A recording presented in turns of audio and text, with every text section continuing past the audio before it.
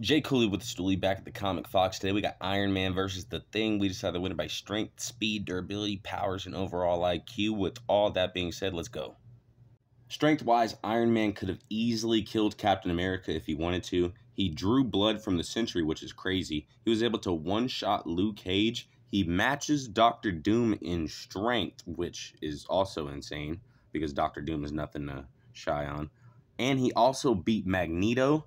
In one instant, he also beat the Hulk, and he was able to actually beat Dark Phoenix Cyclops, but now to his speed, where he went Mach 8.7 before and showed that he was even faster than Phoenix Force Cyclops.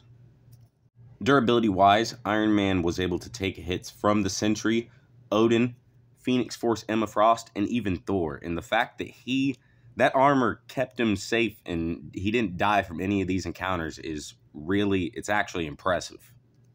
Powers in the suit consisting of super strength, speed and durability, energy repulsors, flight, and IQ. He is Marvel's 6th smartest mind, but now to The Thing, who strength-wise was able to beat people like Luke Cage and Namor, but not to his speed, where sadly he shows no real speed feats worth mentioning. And even durability, he doesn't really have any durability feats worth mentioning. And his powers consist of super strength, being a skilled fighter, super durability, and IQ. He's pretty intelligent. But yeah, the Thing kind of sucks now that you see, really. But who would really win? And just letting y'all know, Tony walks up to the Thing and just punches him as hard as he can, and the Thing's one-shotted and the fight's over. But don't forget to like, subscribe, comment down below who y'all think would win, even though the Thing sucks. But I'm out of here. Peace.